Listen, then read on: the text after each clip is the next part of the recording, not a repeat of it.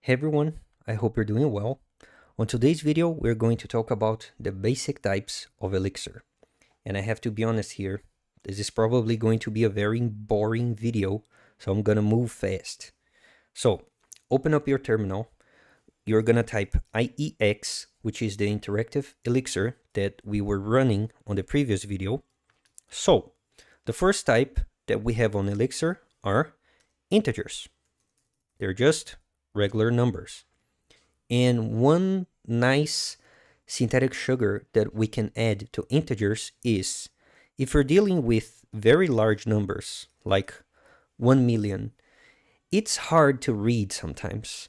So you could add an underscore between your digits of the integer, and it's gonna behave in the same way. So if you are doing large mathematical operations on large numbers, feel free to add the underscore between the zeros and the digits. On Elixir, we also have floats. And one important thing to keep in mind is that when you're doing math operations on integers, you're always going to get an integer back, but that is not the case for the division. So if I do a division like this one, I am not gonna get an integer back. I'm gonna get a float back. So you need to be aware of this weird behavior. And if you want an integer as a result of the division instead of a float, you can use the div function. So you can call div with these two numbers, and you're gonna get an integer back, okay? Another data structure, basic type that we have on Elixir are strings, and they behave like you would expect. And to concatenate strings, you can use this weird operator here, like this, or you can do a string interpolation. And to do that, I'm gonna start using variables. So I have a name here, which is Daniel. And if you guys remember, Elixir is a dynamic language, so we don't need to say that name is a Boolean or an integer or a string. We just say name equals Daniel. So I'm gonna create another variable called last name. Last name is gonna be my complicated name, which is German, by the way, Daniel Beckles. And I can do a string interpolation like this. You're gonna use the hashtag, curly braces, and then your variable. So we have here name. I'm gonna add a space in between, and then my second variable, which is last name. Nice.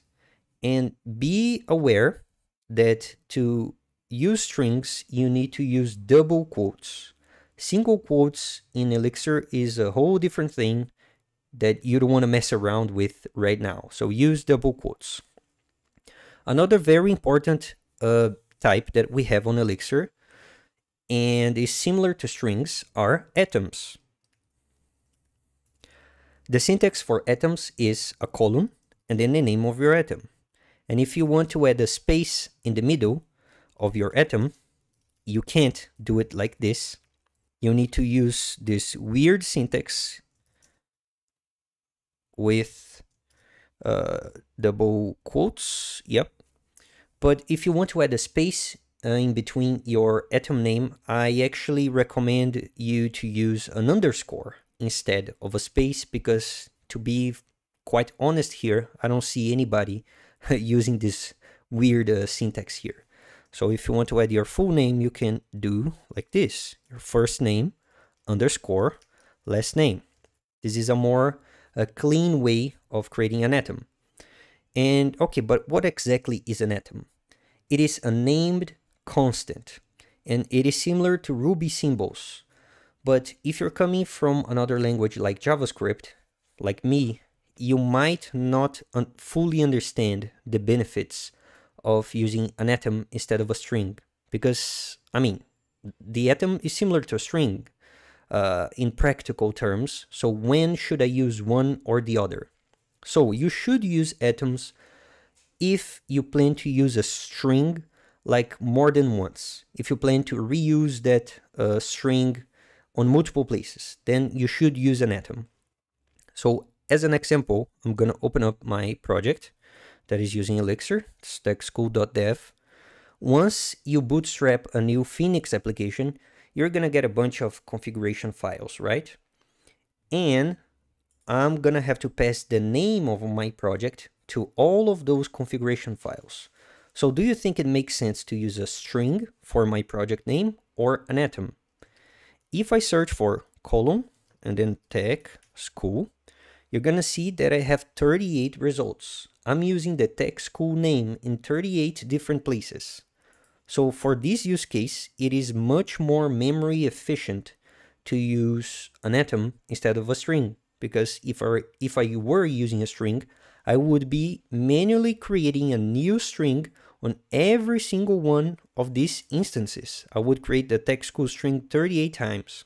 So yeah, it's more memory efficient to use an atom if you plan to use this name more than once. Okay, let me go back to the terminal. Another type that we have on Elixir is Booleans. We have true and we have false. And then we also have to represent an empty value on Elixir, we do not have the null type. We have the new type, which is, yeah, similar to Ruby, but for me, that's coming from JavaScript, it is a little bit weird. I'm not gonna lie, but you get used to it. And another caveat that I need to mention for true, false, and new is that under the hood, they are actually atoms. So if you do something like this, true equals, and then the atom true, or false equals, colon false, and then I'm gonna do the same for the new. Under the hood, they are just atoms. But for your convenience, since you're gonna use these three values all over the place, you can type true, false, and new without the column. And just keep this in mind, because a couple of times I have used the function isAtom trying to detect if the variable is an atom, but then I would get a Boolean, and then the return of isAtom true, and then isAtom false, and isAtom new is true because it is an atom. So it's important to have this in mind before working with them. All right, and now to finish this class, we also have the short circuit operators in Elixir. We have the or, and then this exclamation mark, which is the negation of the current value that you have. And to use these operators, you need to know what is a true C value and what is a false C value. The only false C values on Elixir are false and new. Everything else is considered a true C value. So if I do something like this, let me see, new or false, or I'm gonna add a string here, Daniel, what the hell is going on with my keyboard? Okay. The result here is Daniel, because the OR operator is going to get the last truthy value, and then the last truthy value here is the string, Daniel. New is falsy, false is another falsy operator, and then Daniel is truthy. And the same would be true if I were using an atom, for example. If I were using an integer or a float, I don't know, you're going to get the last truthy value. And the same goes for the AND operator.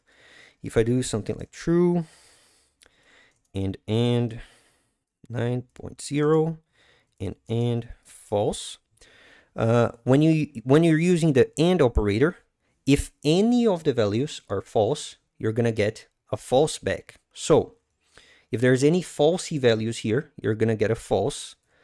The other falsy value is new. So we also have here we have a new, because that's the first falsy value that we found on this operation. But if all the values here were truthy, like this one, you're gonna get the last truthy operator. And that's pretty much it for this class. I hope you enjoyed it. See you next time.